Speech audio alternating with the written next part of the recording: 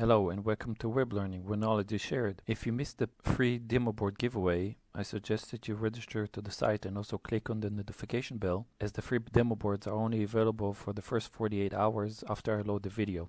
In this episode, I'll cover the UART with Interrupt, and for this you have to have some previous knowledge on the STM32CubeMX, how to use it, and also how to use some other features. So let's get started. So, new project, board selector. As always, I'm using the Nucleus 64 with the L053 on it. Into this tutorial, I'm going to use the UARTX and RX. This is UART2. So I'll enable it, and you see the green pins. The clock configuration doesn't really matter. The peripherals can work much faster, even though the core clock is working slow, but as always, I can turn it on to 32 megahertz. I click enter, and everything is set. Internal oscillator. So UART2 is configured. I'll use 115-200. This time I'm going to use the interrupt, so I have to turn the NVIC on. Click OK. So this is UART Interrupt. I'll use the HAL code generator. There's nothing to do here. And advanced settings, again, there's nothing to do here. Click OK. Open project. The HAL is doing some update, and I got ready. I can close this, and we have our code. So to better understand how the UART with Interrupt works, I prepared some short presentation with the help of someone from ST, and this will give you a better understanding on how the functions are written and how they work. I'll go through them quite quickly. So in the receive flow, you have the peripheral initialization, then you have the HAL UART receive interrupt, then you can have either OK, arrow, and busy. And then there is the IRQ handler, so the interrupt handler, that goes to the HAL UART interrupt handler, and then you get either end process callback or error callback. So with the transmit flow, it's just the same, but works the other way. So how does it work? In the transmit, we have the code that is peripheral initialization plus the HAL UART IRQ handler. Everything is generated by the CubeMX. The user need to define the HAL UART transmit interrupt and the callbacks. In the receive flow, it's the same. So we have the peripheral initialization. This is in the HAL MSP.c. The interrupt can be either generated in its own separate file, but again, you can have it in your under the main. So this is your code. Both callbacks are defined as weak, and you can change them in the HAL UART.c. So the UART IRQ handler is generated in the STM32 interrupt.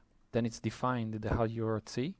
Then we need to send buffer over the UART non-block functions. So every time we get the data, it goes into the buffer. If we get any interrupt from the UART, then we know that the buffer either is empty or full, and we can either transmit information or receive more data. So the HAL UART processes the information, sends more data or receives more data possible. Then if the data buffer is empty, we have the complete callback. If there is anything wrong, we get an error. So let's see how it works. So first of all, we have the UART initialization. Then the UART send buffer if we have data and we want to send it.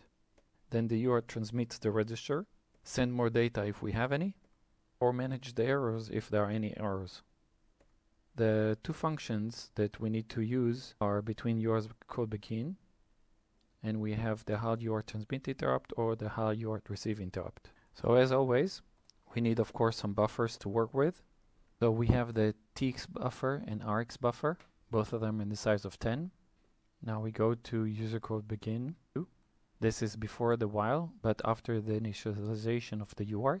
So the functions are HAL UART receive, but this time with interrupt. And we can see that we need the UART handler, so HUART2. Now we need the data. The data is our receive or transmit. This time is the receive. And the size, this time it was 10, because we set it at 10. The same thing we need to do for the transmit.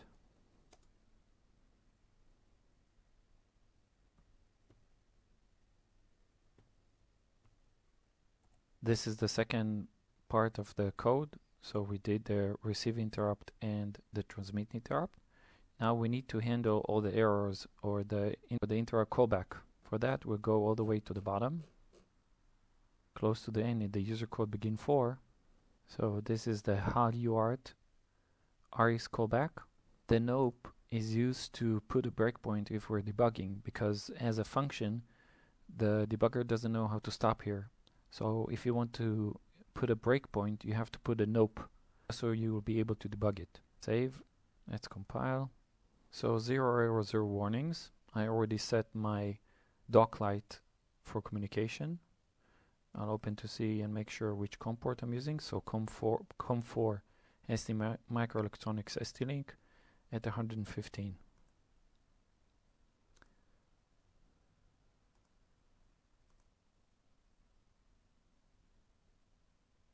So I'm going to run the code. You can see that the buffer has all the numbers and the receive buffer is empty.